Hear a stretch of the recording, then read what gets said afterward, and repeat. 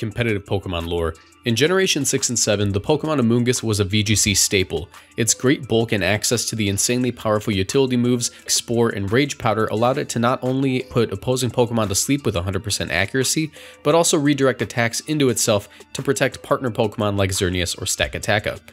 Along with these moves, it was common to see Amoonguss run stab moves like Clear Smog to reset the stats of an opposing Pokemon like Xerneas, or Grass Knot to deal major damage to heavy Pokemon like Kyogre or Groudon. But in Generation 8, standard Amoonguss doesn't run any grass or poison moves. Why is this? Well, this generation, it actually got access to a move that's extremely powerful but not widely distributed.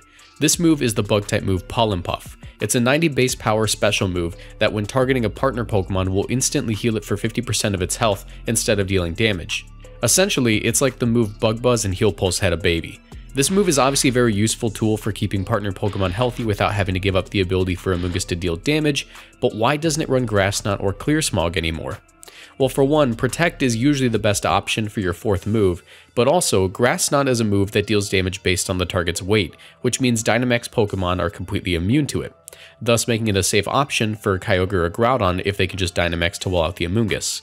As for Clear Smog, its decline in usage can mostly be attributed to Xerneas' drop in viability in Generation 8, which you can learn more about in my recent VGC lore video. Be sure to subscribe for more VGC content and check out my Twitch channel to watch me battle live.